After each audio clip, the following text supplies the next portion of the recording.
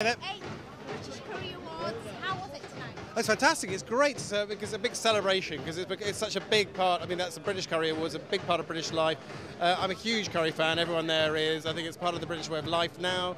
It's been for over 100 years, and I do a lot of touring. And it's always a big treat after a show, go out for a curry because you guys work so hard. They're sort of trying to find a restaurant that's open 11 o'clock, 12 o'clock. You're always there. Do great food. And I've eaten curries, all around India and Pakistan with Jeffrey Boycott once in Rawalpindi, and I was out there. He said, "No," he said, "Don't worry about this. I'll help. I'll help. You can have some of my picnic here."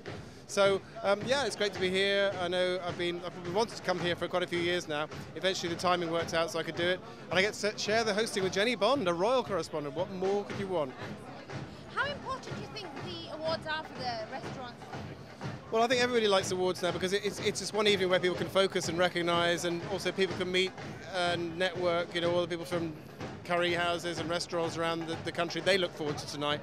They know it's their special evening, and I think it's recognition and it's celebration. And that's what it's all about. There's a kind of nice celebration going on tonight. You can hear the drums. There's a bit of music going on, and I think it's got. And also the awards that take place tonight. These are things that'll put restaurants on the map, put places on the map, and people for the next year, 2 years, 3 years, or whatever, will be able to say, "Listen, we've competed with the very best. We are the best in the region, best in the town, whatever." And that's about a little bit of competition as well.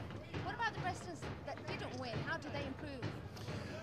I think probably if they didn't win tonight, they can give up, or they can just try and get better, and that's it. They just try and get better. And I was up in Scotland the other day, and there's a different thing, but there was a haggis thing up there, and he's had the same recipe. He decided, what I'm going to do? I'm going to change the recipe. I'm going to work with the customers, see what they want, and things like that, innovations. Things like up in Hamilton, they're doing that 29-minute delivery thing. If you